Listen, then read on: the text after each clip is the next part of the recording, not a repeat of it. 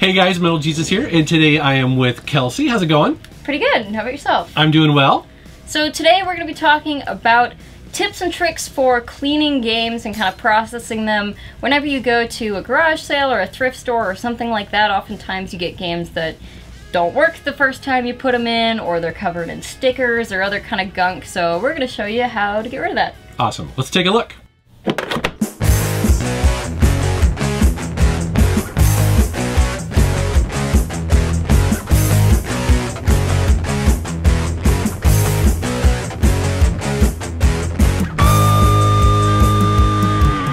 Alright, so the reason why I wanted you to come on this video is because you, at your store, get a lot of these that come in, right? And yeah. They're often bad condition. Yeah, in fact, most of the time when something comes in, the first thing I do is start a little bit of cleaning on it, even if it looks pretty good, just because I don't want to get any dirt on the inside of the system if I can avoid it. That makes sense. So before testing anything, I usually do a little bit of this, what I'm about to show you. So Q-tips are going to be the most important tool here, and they're super cheap.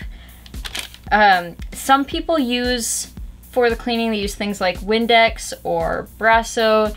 The safest option is isopropyl alcohol, and as close to 100% as you can get, because it can be cut with other things. Usually it's just water, but even still, water's not good on metal. Right. So you want to get as close to 100% as possible, at least above 90%. So all you're going to do is just dip the Q-tip in the isopropyl alcohol. You want to get it pretty wet. You don't want it like soaking and dripping off the Q-tip, but you want it to be wet enough to actually have the alcohol on it.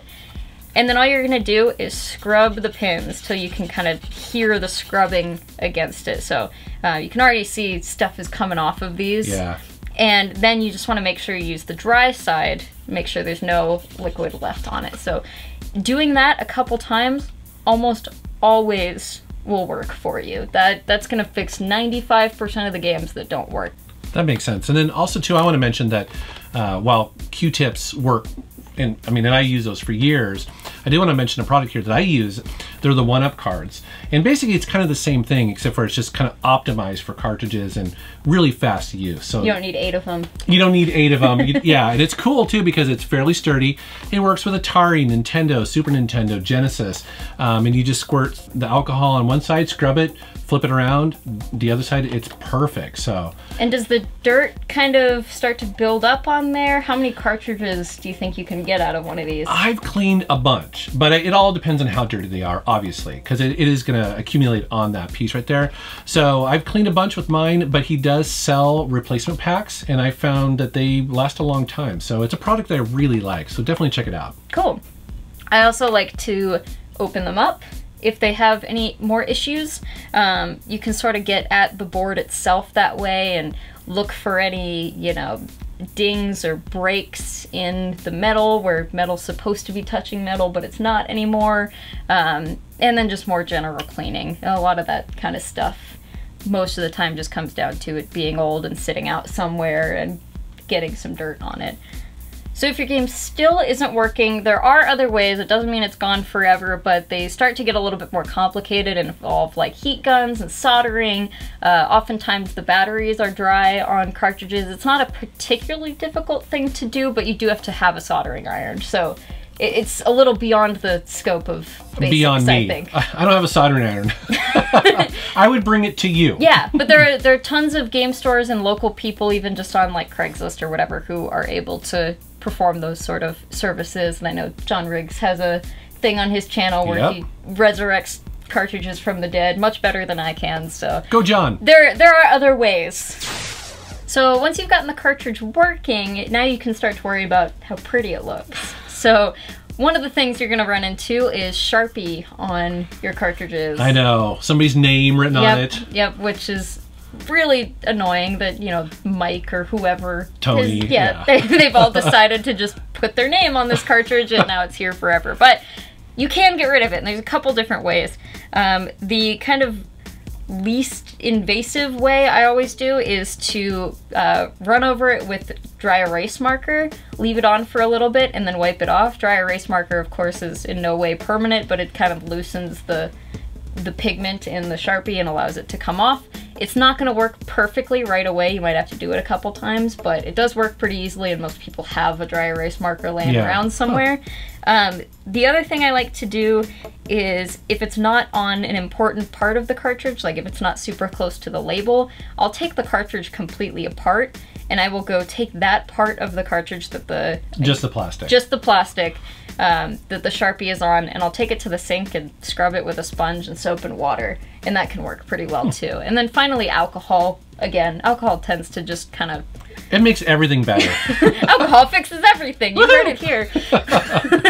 But that's one of the ways to get rid of the Sharpie. So it's annoying, but it can totally be fixed. Same with stickers, which seem to be on everything, especially on boxes, not so much on like cartridges, although it does happen, but on boxes they tend to have a lot of stickers from GameStop or wherever. Usually what you can do, super easy, just Goo Gone. Yep, I use this a lot. This is such a great thing. Now, on boxes, I typically recommend you put some sort of paper or cardstock plastic material under it. You kind of slip it under the cover here so that the Goo Gone won't slip onto the artwork itself. Or better yet, you can just remove the artwork from it and put it back in when you're all done. If you leave the Goo Gone on for 5 to 20 minutes, depending on how difficult the sticker is. Because, correct me if I'm wrong, but Goo Gone seems to kind of melt or break down the glue in there. Yeah, exactly. So it's a really weird slimy feeling, but it totally works. And it smells great. It smells like fake oranges and citrus and I don't even know. So, some sort of like tropical drink. Yeah. So that's the best way to get rid of stickers. I also usually have some sort of like little razor blade that will kind of help.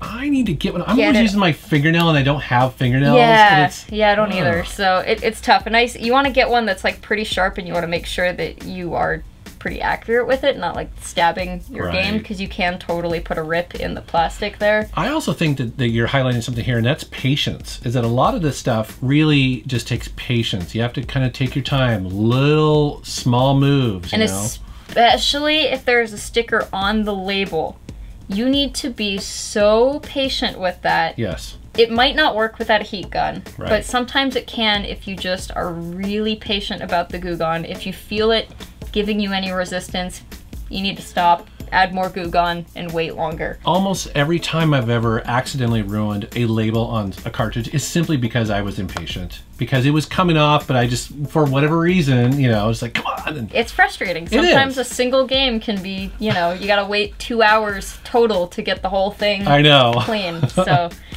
it can be frustrating. All right, so we talked about cartridges, but I'm kind of curious, what do you do when someone brings in a disc-based game and there's some problems?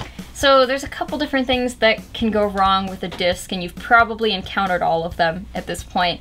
The worst one, or one of the worst ones, is the circle scratch that happens around the rings of the disc. So the Xbox 360. Yeah, it happens a lot on 360 games because for that original model, if you moved the Xbox while it was on and had a disc in there, it would just, it would just scratch a big old circle in your disc, and it will never work again. Ouch. So the extremely frustrating thing about that is no one's really found a great way to restore those yet. There tends to just not really be a fix for it. I never advocate for throwing things away. I'm gonna wait for a day where someone figures it out, but but you may be a little out of luck on that one. There are lots of scratches that can be fixed though. So any scratches on the disc itself, I shouldn't say any, but most scratches on the disc itself, as long as it's not super deep and it's on, you know, the actual reflective side of the disc, can be fixed in a variety of ways. Now, you guys have probably heard of like toothpaste. The toothpaste method, or a banana peel or peanut butter. I've heard all kinds of things. My favorite is the deodorant. I was like, what? So it's all the same principle. All that is really is they're just kind of filling in just a little bit where the scratches are so that the disc reader isn't kind of, you know, doing this thing the whole time. Yeah. You can read it a little bit more smoothly. And it's weird because when you're looking online and you also read comments, it seems about 50% of the time that works. Maybe it's a little bit more, but that's not a foolproof way to No, fix it. It's just one way of many that you can try. Yeah, and it's cheap, so you can give it a shot. Right. But you have one of those things in your house, I would assume. Yeah, so. exactly. But what you really should do is take it someplace to a professional to be resurfaced. Don't buy CD doctors and these little like $15, $30 hand cranking polisher things. Those do not work. They can. Obviously, they wouldn't sell them if it never worked, but they make your disc worse overall. You know, they take off such a significant layer of the CD that you can't really afford to get any scratches on it ever again.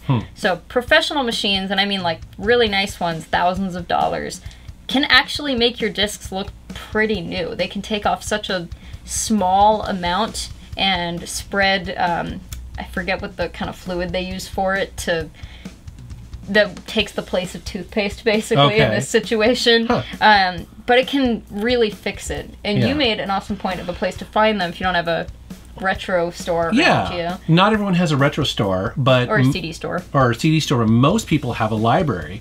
And libraries deal with this all the time because they are lending out music CDs, DVD movies, and they often have resurfacing machines there, and they make them available to the public. That's awesome. Which is awesome. So, I learned this today. Yeah, so if you have a library, maybe they'll do it for free or for a couple bucks. It's pretty cool. Yeah, the typical price tends to be about $2 or $3 a disc, I found. So it's not the cheapest thing ever, but if you've got a more expensive game, it's definitely worth it.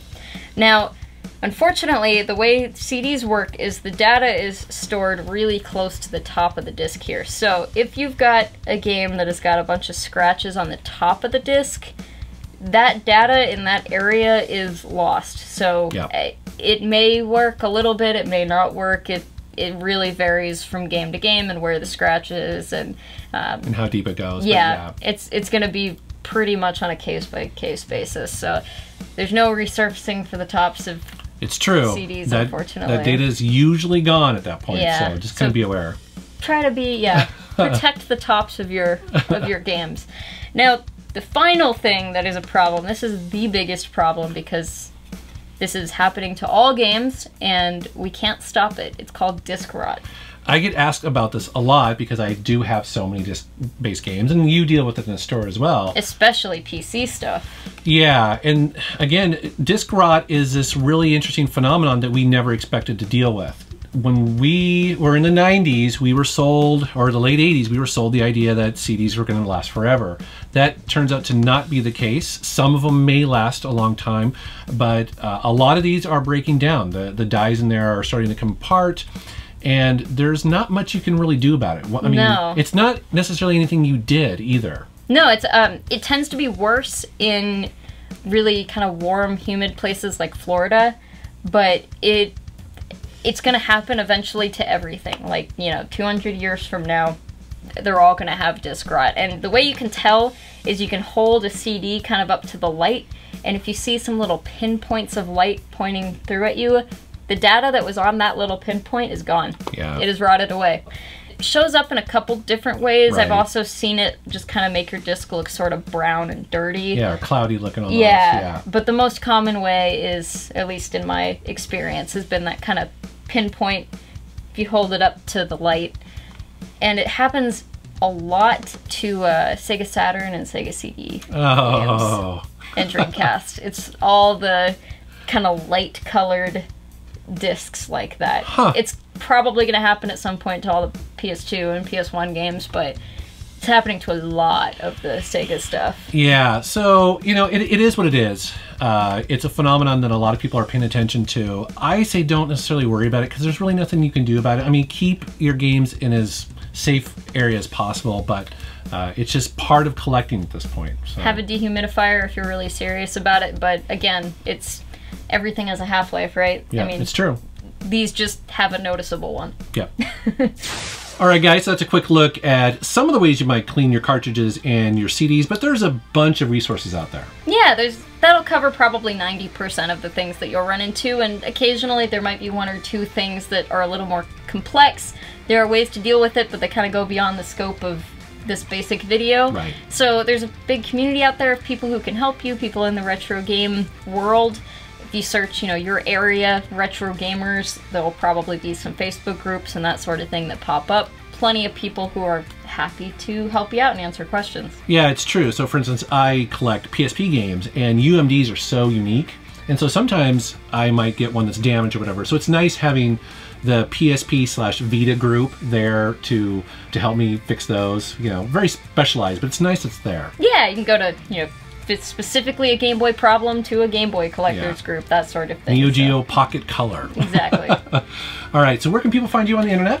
You can find me on Twitter at KelseyLewin. I also have a YouTube channel, youtube.com/KelseyLewin. And I've got a podcast at Game Blitz Show. So busy. All right, guys, thanks very much for watching. Thanks for subscribing, and take care. I hope you guys found this video useful. Now, I know some of this is kind of common knowledge, common sense, but I do get asked about it quite a bit. And also, too, the issue about bit rot on CDs and DVDs, man, that kind of sucks. I mean, I'll be honest, it's a serious bummer, but I find a lot of the value in the packaging itself, so I don't worry about it too much. All right, guys, thanks for watching.